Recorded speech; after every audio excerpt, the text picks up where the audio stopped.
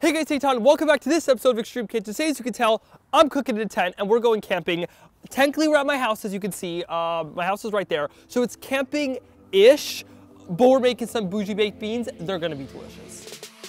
Extreme Kitchens takes ordinary locations and turns them into extraordinary kitchens. Whether in my car, in the middle of a supermarket, or in the halls of my school, every location is turned into a kitchen like never seen before. Because if I can make it here, here, or here, then you can make it at home no matter how unconventional your kitchen is. All right, so the first ingredient in our bougie baked beans is 2 hot Italian sausages. So we're just gonna take these Italian sausages, cut them up, and the reason I like to use them is they add a nice little bit of spice to, oh my God, one of the sausages just fell. We're not gonna tell anyone. They add a little bit of spice to the super sweet and delicious baked beans. So let's just cut them up.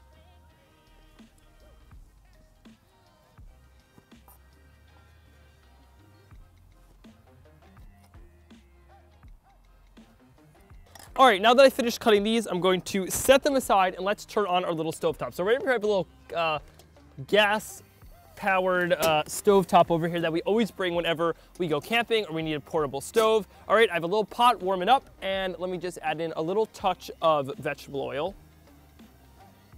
That should be getting nice and hot, and now to that, I'm going to add in that sausage we just cut up. The sausage is a really cool trick to add lots of flavor into it. All right, now these are in here, I'm gonna fry them up for about 4 to 5 minutes until they are nice and golden brown on the edges.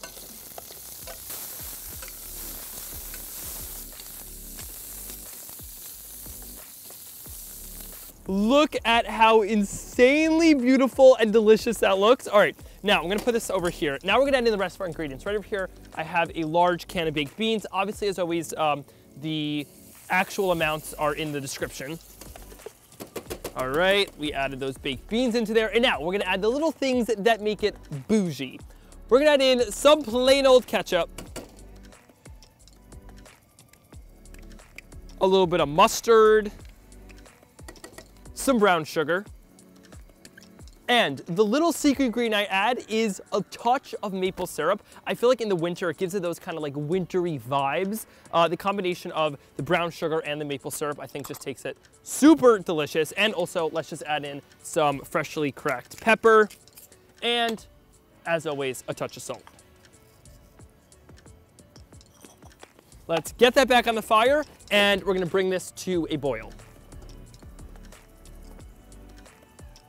All right, as you can see, it is now gotten nice and bubbly. So what I'm gonna do is I'm going to lower the flame a bit. I'm gonna let this simmer for about 10 to 15 minutes until it gets nice and thick, all the flavors married together.